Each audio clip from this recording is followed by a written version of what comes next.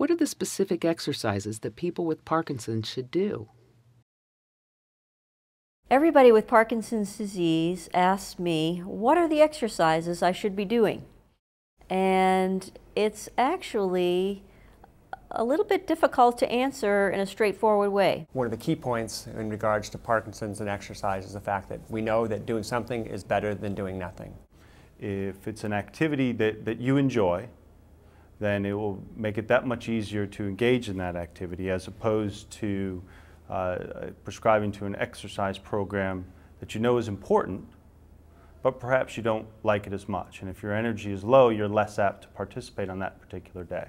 I think it's going to take probably another 10 or 20 years to figure out the best type of exercise and the best mode of exercise, and there are many people working on that, thank goodness now, finally.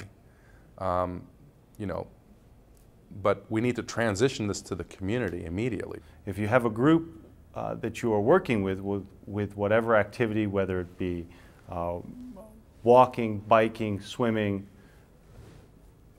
then those people are more apt to hold you accountable for being there, know that you're supposed to be there, and will call on you if you are not there.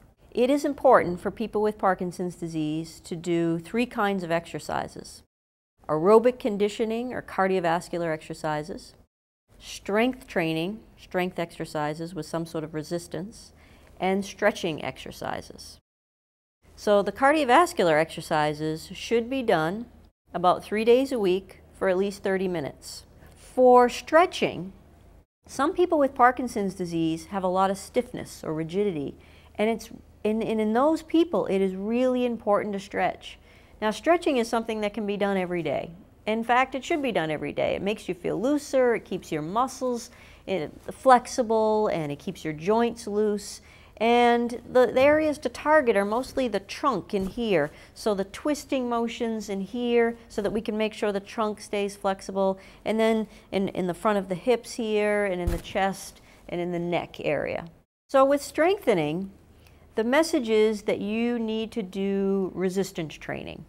And the resistance training can take many forms. You can use dumbbell weights that you hold in your hands and move like in this fashion, elastic bands to provide resistance, or some of those fancy machines that they have in gyms that provide some resistance. You need to do strengthening exercises about 3 days a week for about 30 minutes. And you want to target the big muscles in the body, the extensors mostly. So the muscles in the front of the thighs, the quadriceps, the muscles in the buttocks, the gluteus muscles, and the muscles in the trunk here in the back. For people with Parkinson's disease, those are the target muscles. Now, many people with Parkinson's disease say, well, that's great, now I understand, I understand generally what I should be doing, but how do I know the specific exercise to do for me? And the reason I can't tell you the specific exercise to do for you right now is that everybody's a little different. Everybody has different medical issues other than Parkinson's disease that come into play. Everybody has a different kind of Parkinson's disease.